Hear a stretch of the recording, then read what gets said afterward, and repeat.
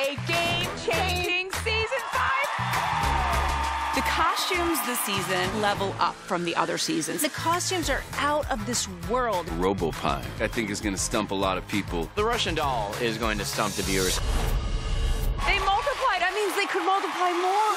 On season 5, you want to keep everybody on their toes. I was thinking all the clues fit with RuPaul. Okay, that's not a terrible guess. I won't make fun of you. Thank you, because I really want your title.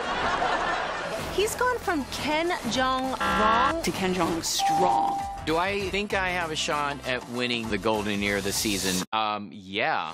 Root for me out there, America. Root for me to get just one right this year. It's going to really upset me if I don't get this right. But not in a nasty way. This is a family show.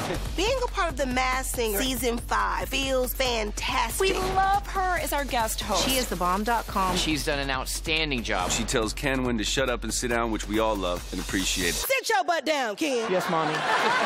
I'm really grateful to be a part of this show during this time. I really think this show is a perfect escape. You get music, you get crazy, beautiful costumes, and then you get comedy. I know exactly who it is. You do? No.